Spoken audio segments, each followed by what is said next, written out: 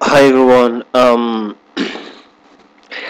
actually want to show you how you can solve this crappy problem right here. Source further is already NetBeans project, maybe only in memory.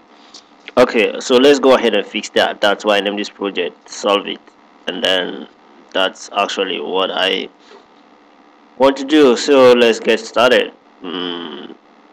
Alright, so the first thing that you're going to want to do is to cancel it, and let me tell you why, the reason why that problem, that thing is happening. So without wasting much time, this is actually why it is, why it has up.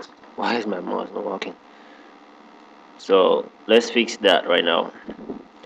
This is the file that I'm trying to access. This is the folder I'm trying to access. Right. So the reason why that thing is happening is because there's already this stuff existing on that folder, NB project. And to fix that, you just need to delete this project.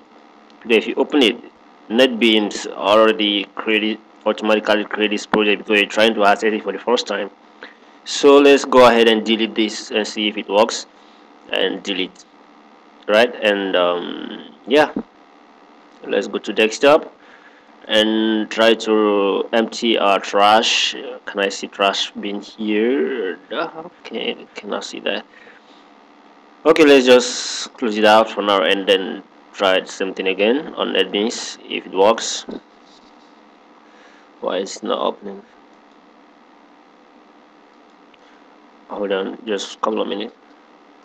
Okay, so let's say new project PHP something, PHP application, and then click next and solve it. Let's say solve it, and let's try that again. um so what we're trying to access right now is login system. Let's see if it works. Open. Whoa, so it works. Project source directly is not empty. So yeah, that's how to solve that. So I guess this helps you. If it does, subscribe to my channel, like this video if it does, and if you have any difficulties, other things, so don't forget to put it on the link in the description so we can talk about it. Yeah, peace out. Revenue junkie for you.